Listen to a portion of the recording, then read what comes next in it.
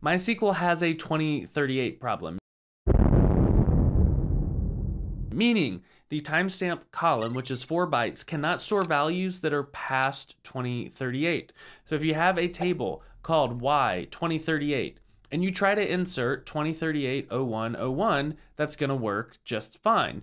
But if you try to insert 2039-01-01, you're going to get an error saying that it cannot insert that value because it's outside the legal range. Your solutions: you could use a date time column, which is 8 bytes, twice the size. You could only store values that are right now or earlier. That'll serve you pretty well until 2038. The third option is simply get out of the game, retire before 2038, and make it somebody else's problem. See ya.